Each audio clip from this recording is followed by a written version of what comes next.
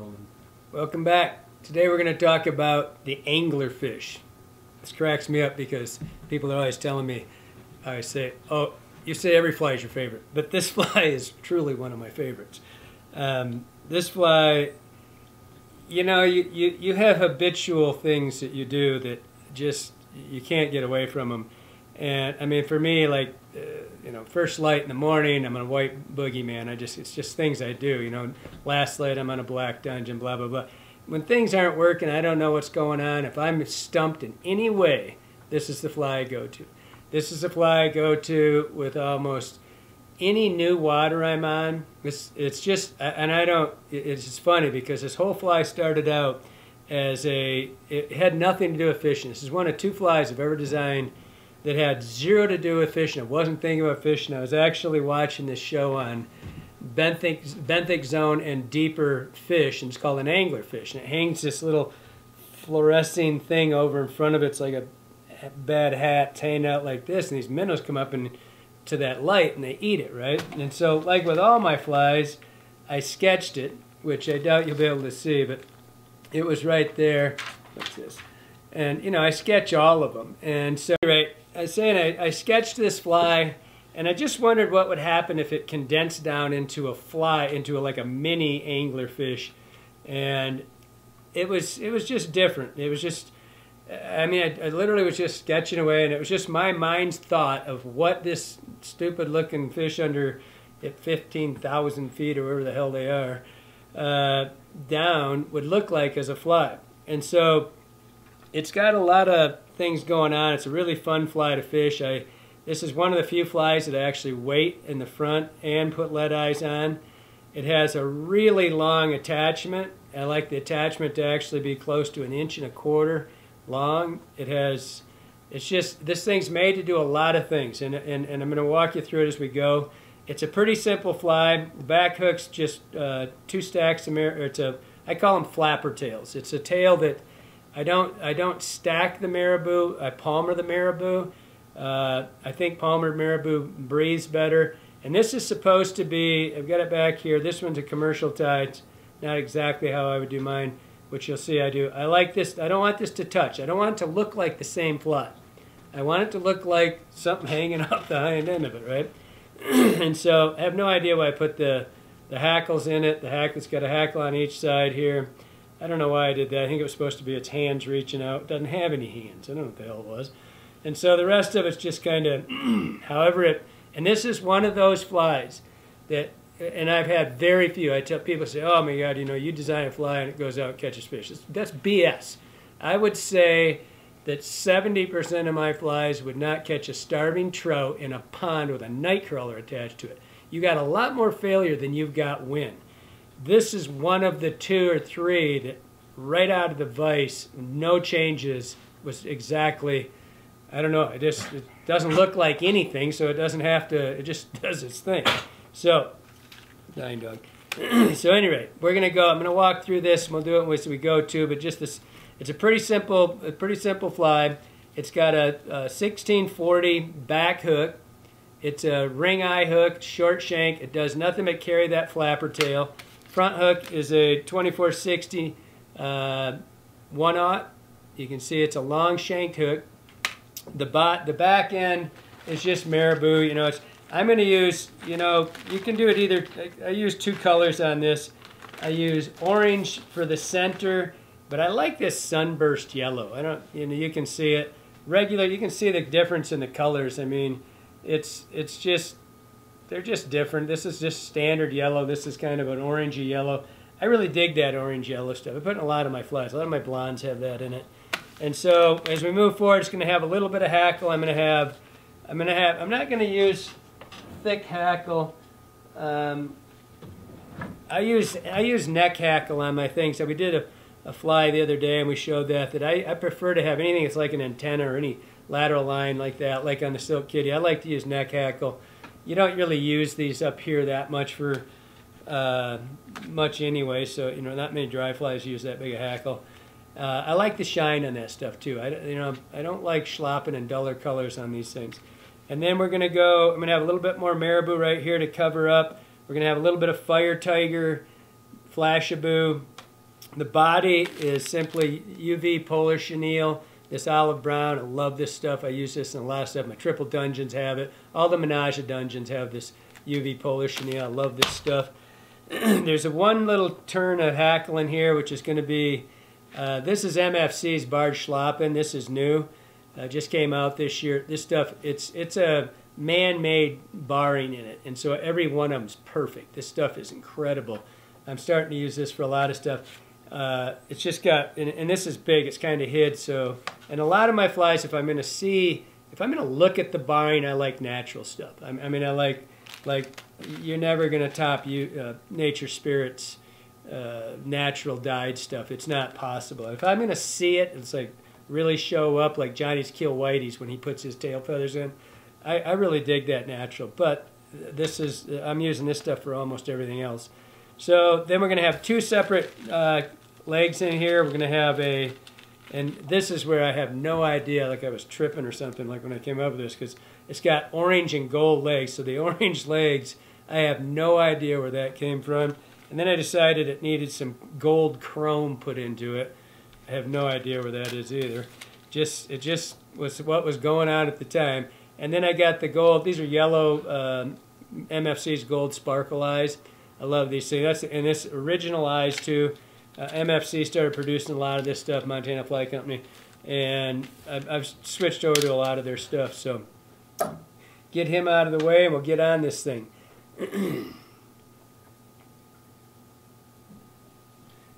These 1640s, I mean, have a little bit of an offset to them. They're kind of off like this to one side a little bit. I like it. I don't think it's that big a deal. If you don't like the offsets, you can straighten it. Sometimes I straighten them out just sitting here tying anyway, just because I look at it and think it's bent. I just bend it. It's real simple. So what we're going to do is we're going to have a small, I don't want this, a lot of times when you see commercial ties, they'll have a little bit, they kind of overdress their stuff because they want you to think you're getting more, I think. I don't know. But I don't want a lot of this orange to show through. It's just supposed to be an accent, but that's, you know, and again, like with anything, you pick up your, if you don't have one, if you don't know your tying, you pick up your fly and you say, okay, use it for, just look and see what you're going to get for a tail. You know, how long, how short. This one, I don't care. Whatever it comes out, it'll be fine. But what I do like to do is have this tail, and the only way to do this is to show you how to do it with a regular marabou, because we're going to palmer these marabous. We're going to do two of them. You don't quite get enough with one, to my way of thinking. I mean, if you got a really huge hackle, that's great. You might be able to do it. If I get one in here that's really good, generally I do two. But if I have one that's really thick, I might just move forward and use one. But I want to show you something, how you're going to gauge this, because I want a little bit of that orange to stick out the tip of that tail, right? So I'm going to put this on here. You just got to put your hackle up and see how long it's going to be. You just kind of get a judge. You know, you put it like this. I'll put it on close up here in a second when I get it finally. So you can see. So now I hold it there, and you can see that that's back. That's how long it's going to be, because I'm going to palmer the thing. And that's too far. I only want it to be about a 1/4 inch back there, so it tells me where I'm going to tie this in. It's not that big a deal if you screw it up. It's all going to show up. And this is going to go dead center of your 1640 in your back hook. So we're going to put our hackle on here.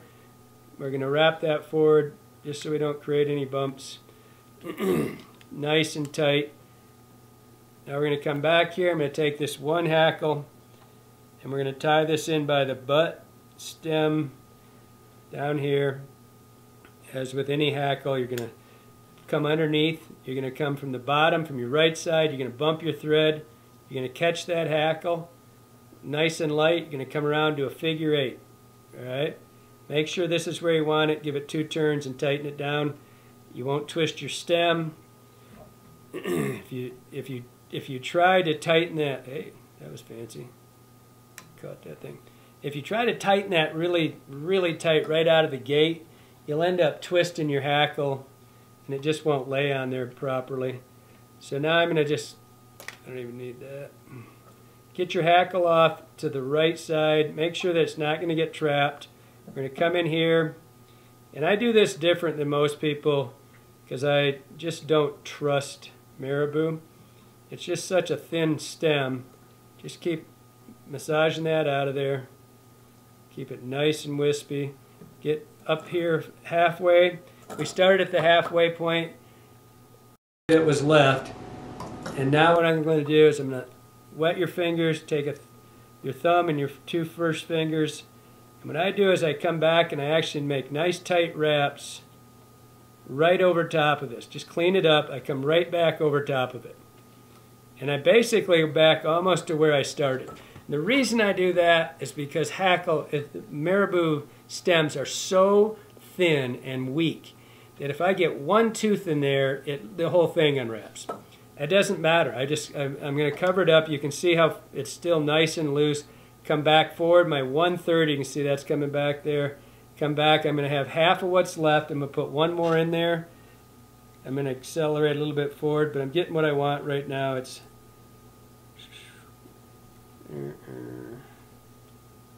I want a nice wispy hackle for this.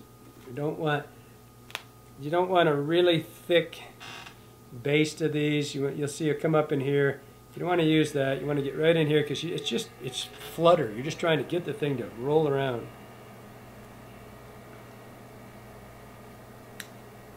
Again, you can see where I'm starting. I'm right dead in the center here. I'm going to come back just a little bit. I'm going to hit one. So your hackle, you come back here, bump your stem into the thread, come over, do a figure 8 around that hackle, do 2 in front of it, just like you do your rubber leg sets. Pull tight, go right to the eye, and you're going to take this stem right. This is one of the times when you're going to take this hackle and you're going to wrap it right to the eye because you're going to pull your fingers and you're going to wrap back over top of it. So, don't do what I just did. Wow, that's the first time I've ever made a mistake tying a fly. Maybe. At least in the last minute. I was doing a seminar one time and I can't remember if I did what I didn't set that right where I want it. I did something, I broke my thread. I was in Sacramento. There's a lot of people there. I broke my thread and I go, wow, that's the first time I've ever did it. And the guy in the front goes, really? yeah, in the last minute. Okay, so where's those pliers? This one might need them. So make sure it's off your shiny sides to your right. Get your hackles down to the side and just advance forward. Nice even turns. Like I said, it doesn't have to be that much hackle on here. That's 4 turns, I think, maybe 5. Probably could have got away with 3. So I'm going to come in here, break that off. Now I've got a nice wispy, all that hackle everywhere. I'm just going to come in here, stroke that back. I'm going to go right back over top of it, nice even wraps. And now that hackle is nicely secured. It doesn't matter what goes on back there. You're never going to cut through this GSP with a fish tooth. So build a little head. Finish her off.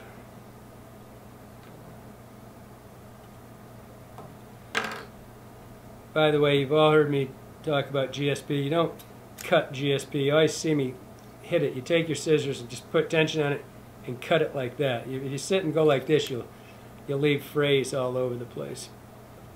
Okay, so now we've got the back hook done. I would take a little tiny bit of head cement. I like lacquer. And it smells good too. And I'm just going to take this stem, get a little, make sure it's not in the eye. Down she goes. Okay, now we're going to have this 2460. This is a long hook. Okay. So, we're going to come up front here. This one's not as critical as a lot of them, but I still suggest always that you, pardon me, I forgot something. I'm not used to waiting. I got 0.25, and I'm going to put 15 turns right in front. Hey, give me a... That's going to be... This is a jigging fly. This fly is designed to... I mean, I do jerk strips with it. I do slow pauses. Mostly I jig it. I try to make this fly do this. It's long pauses. I don't jig it like a vertical jig. So I put 15 turns on here of lead. Now I digressed there. So I'm just building a little bit of bulk underneath here with my thread. This is really just habit. You're going to go back with your wire on here anyway. So now I'm going to take the dumbbell eyes, wherever they went to, these MFC dumbbell eyes. I'm going to take the large eyes, 1, 2, 3, roll it over, 1, 2, 3, don't worry about where it is. And what I was saying before I forgot the lead was just take your fly and see, just set your sample fly. See if everything's where you want. I want to end up with 2 turns of hackle right in front of these eyes. If it was 3 or 1, not that big a deal on this particular fly. So, and just like always, you can see these things are just loose. I'm going to come back and I'm going to hit these with my, I don't care what they do right now. I'm going to come back here with my wire and I'm going to catch all that. This should be, your lead should end dead center. It should be right in the middle of the hook. It might even be a little bit forward because I'm going to put my rubber legs here and I'm going to put my turn of hackle. So, back to this. I'm using 0.38 19 strand beetle on, and this is one where I like this to, like I said, I want this to be about 1.25 inches back, inch to 1.25 inches, and I'm not worried about it. It never wraps around the hook. It's a flutter tail. It really doesn't. There's not enough weight to make it do anything. So I've got to have enough that I can get up here, wrap back forward, both pieces forward. Just take a long piece. I should measure this and tell you, but it looks like it's about 7 inches or so.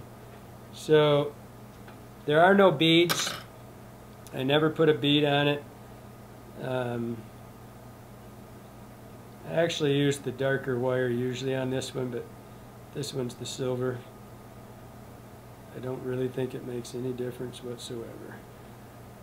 So, as always, you give that a good tight pull, because what we're trying to do is get that little bit of a hinge right there, a little bit of crease, and then we can set this. We're going to come in here.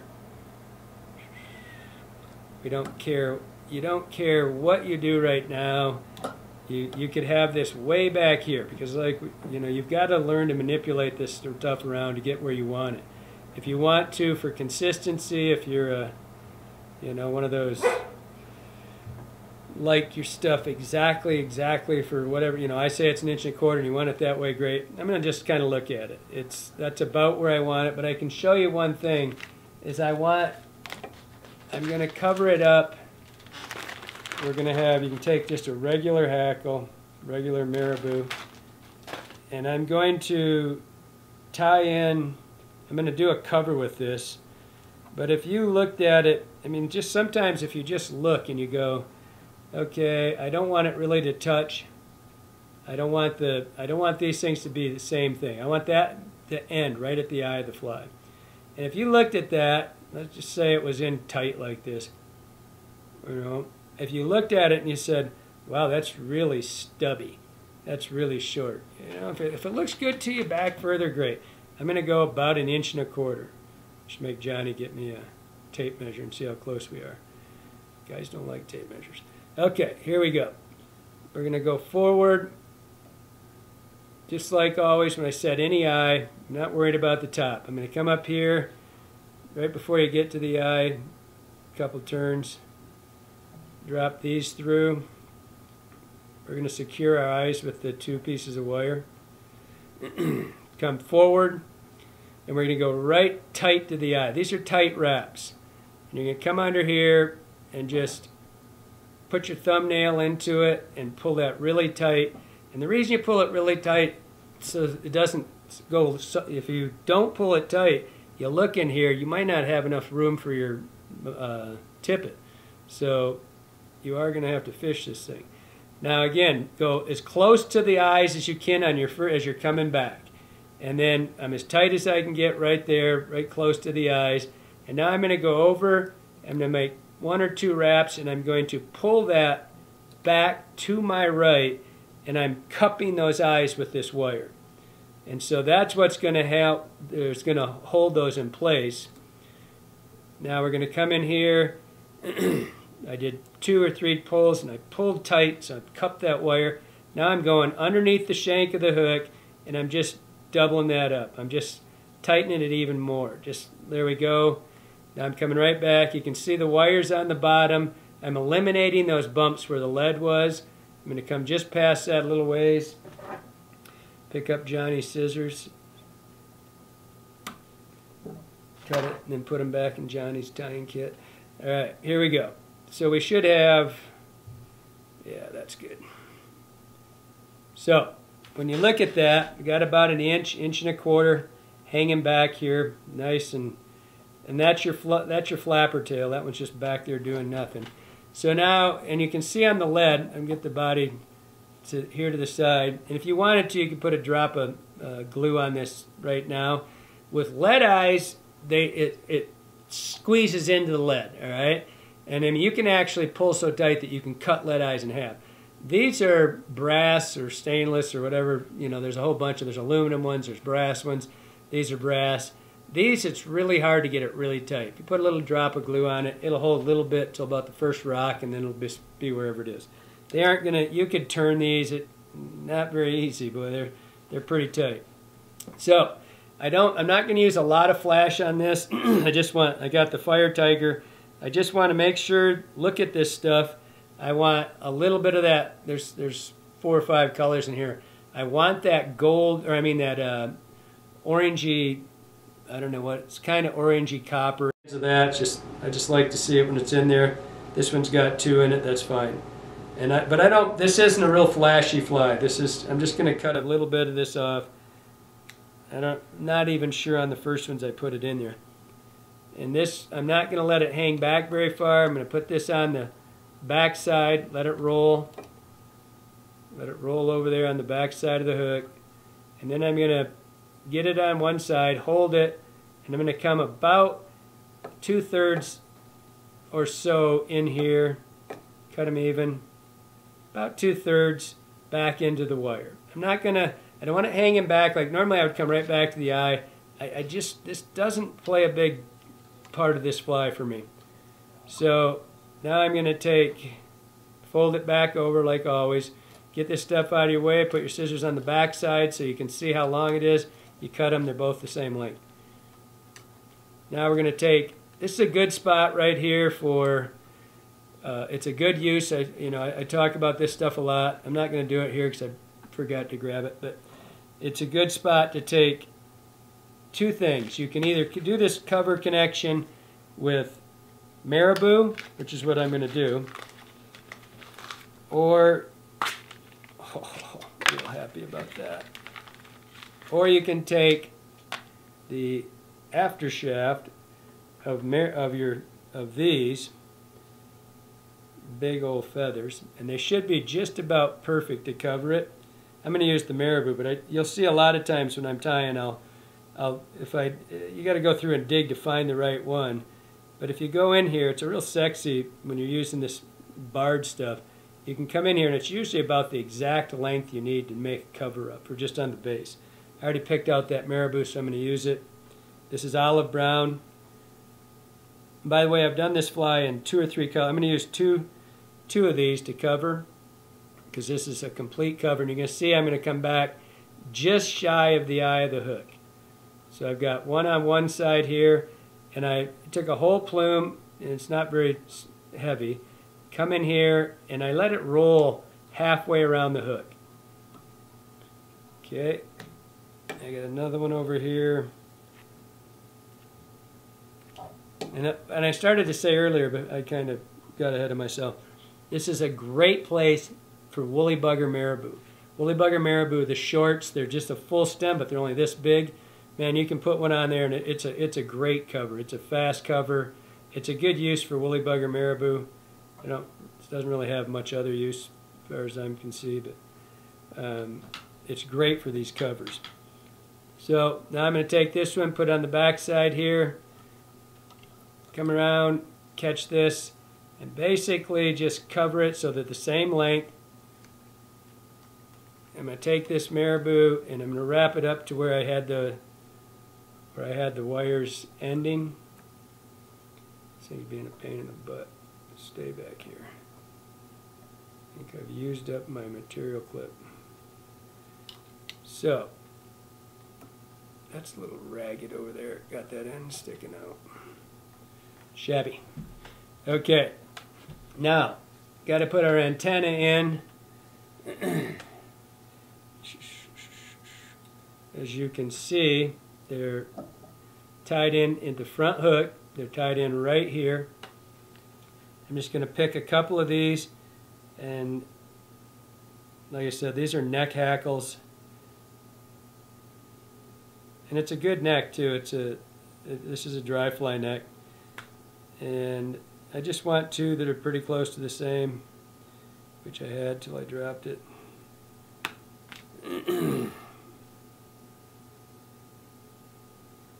And these, you need to be able to see this back hook, and so we can go, I want them to go just barely past the end of the tail.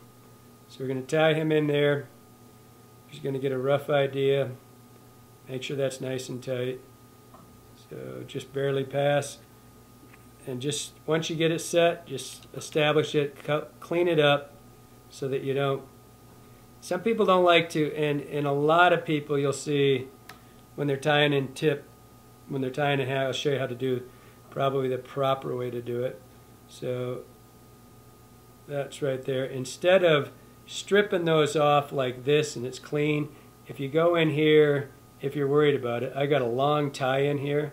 You see a lot of people do that, where they leave those stems sticking up, and it helps adhere the thread to the fly. With this fly, I've got a long tie-in. I don't really think it's that critical. But it's there on this side. So if you see me on the river and you say you're missing one of your tails, I'll say, well, it was probably the one I didn't do right. So there it is, hanging back. Nice. Now,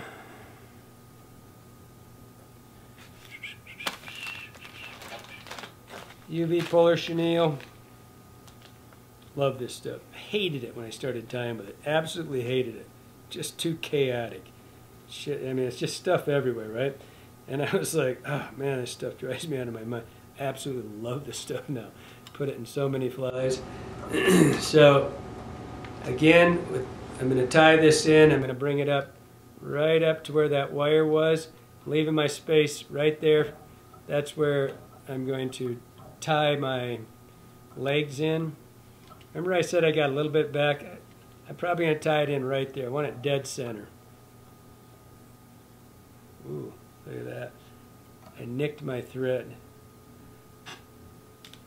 I nicked GSP. I don't know if you can break GSP, but you can nick it with your scissors. There. Crises averted. We'd hate to have a thread breakage in mid-wrap. Okay, now, just like with anything, this stuff, you know, chenilles of all types, they're two wire, you know, dubbing brushes and all that stuff are two wires. You put them together and they turn. And if you use a drill, you turn clockwise. If you're using your hand, you almost always turn clockwise. So, when you work with this stuff, and you want it to be, if you back that off about 3 turns, just up here in your hand, and give it a stretch, you can keep it more or less on one side. If you just let it go random, it's going to trap itself underneath. And I'm going to wrap this just like always. You're still going to have to fight it. You're going to have to manipulate it a little bit. But on my first one, like everything I do with every material, on my first wrap, I'm going to put that in. I'm going to hold it so I don't spin anything. And you see how far that stretched. You can actually see the stuff stretch. And that's my first set. That's my big anchor. Everything's going to be in place. Keep it nice. You know, we're just watching that to make sure it's not trapping the stuff. When it does, back it off one way or the other. Come in here. And you can pick this stuff out later too. It's not like, you know, it's like a dubbing brush or a dubbing loop, however you're going to do it. Alright, now I'm going to build a couple extra turns here because I want it to have a nice base. And I'm going to do, some people don't like to do this. You can either cut this off right now. I'm just going to pull it back here, get it out of my way, give it a couple turns, and I'm going to cut it off. Not everybody likes to cut they don't like to do this step. I find it a bigger pain in the butt trying to wrap the other stuff and then come forward and not trap it, and it is for me to just run in here and grab that and cut it off and go all over again. So I'm going to have, this is where this stuff is so consistent, this MFC barred stuff. You can see it's pretty, it's man barred. It's very, Jeremy's yelling at me, get that shit out of the way. It's got a really clean, it's probably out of focus, but it's really clean barred. And it's good, like I said, if I'm doing stuff that's got to be really visible, I'm going to have natural, but I like this stuff. So I'm going to leave a little bit, just a little bit of the fuzzy, not the way into the aftershaft where it's all marabou-y. I'll leave just a little bit, a couple turns. I like that fuzziness. And I come in here, and the reason I put this behind it is it just helps lock the legs in a little bit more. It's just they don't fold back quite as much. Right turn, left turn, right shoulder, left shoulder, I mean, come over it, hook your hackle stem, give it 2 turns in front, tighten it down, simultaneously tightens everything down. See how my hackle is still setting exactly where I started. If you go in and tighten on these hackles without doing that figure 8, you have a tendency to spin your hackle. This feather's never going to move. So in there, don't cut it off like I did before. Okay, now no set number. That's 1, nice tight, 2, 3, that's plenty. I go by what I look at it and I go, yeah, that's plenty. There is no, if it was a skimpy little hackle, I'd have done 4. This one's really thick, and so I did 2, maybe 3. So come in here, we get a nice base right now. Now I'm going to take my, back to these, I got my orange gold plate. I'm going to have my gold chrome. These things are, I have no idea where these came from. It takes 2 orange barred and 1 gold. I'm going to put the orange in first. I don't know why I don't do them at the same time, but for some reason I don't. And the first thing I'm going to do is I'm going to make sure they're the same length. And I did a really subtle figure 8. I have no tension on my thread. You've seen me do this many, many times. So it came right, left, left, right. Now I do 1, 2, right in front, simultaneously pull down. My legs are completely locked, just enough pressure that they aren't going to break. And they're setting exactly where I want them. Now I'm going to take one more. I'm going to go right over top of these.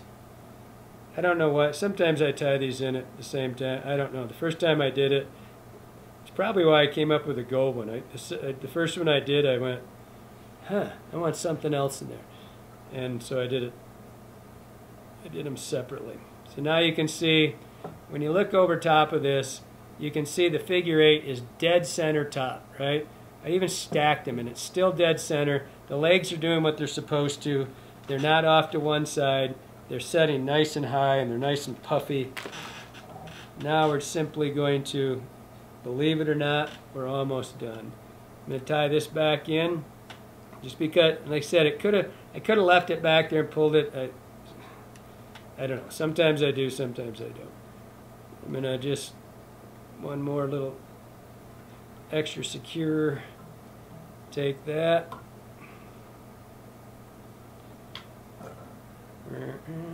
This is a money bass fly, but for those of you who fish smallmouth. All right, now we're going to go in here and we're going to get right in front of that eye, those legs. Don't trap them somehow. Just get right beside them. Everything's going to make sure they're where they belong, and just come around. It's a good place for your straw if you. And I'm going to build this up. I want this front bigger than the back. So I'm going to give it a couple extra turns here. Every fourth or fifth one, you see I always, same thing, come in here and cinch it down. See how that stuff stretches? This isn't a cotton core. I'm going to do a figure 8 on this. I want 2 over the top. Just like that. Now, see that stretch? I'm going to do it one more time on a close-up. It's really critical because you can see this is cinching down. Watch when I pull that on close-up. See how it sets in about a quarter of its length? Come in, that's kind of setting it, it's clinching it down around the hook. So then I caught it while it was clinched down. Don't knock it off.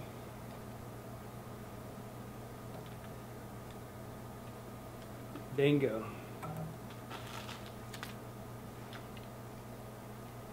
So, come in here, build a little bit of a head, doesn't take, build whatever you want. I don't put much of one on it. Bingo. So, got my pile. We'll get back here and we'll set this up nice so we can see where everything is. Get your legs off to the side, find your, where is everything?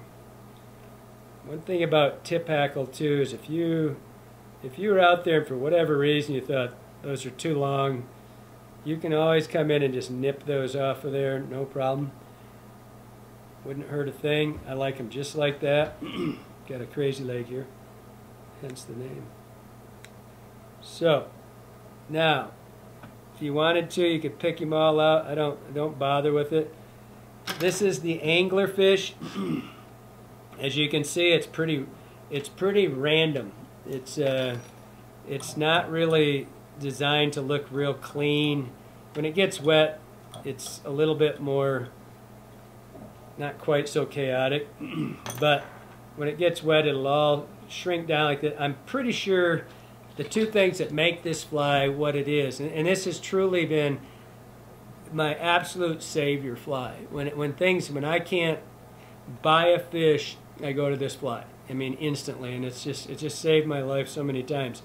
But what you'll see is you can see here that this hackle or this cover is not coming into it. It's just going to flutter back there. I think the two things that make this fly really fish is this tail, the way it gets wet and it flops back there, it's just hanging around.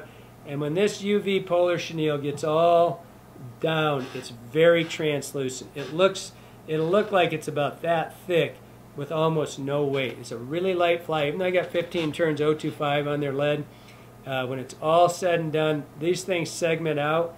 It's almost, you can see the segments in it. The legs are really sexy with that. You can see those things a long ways away.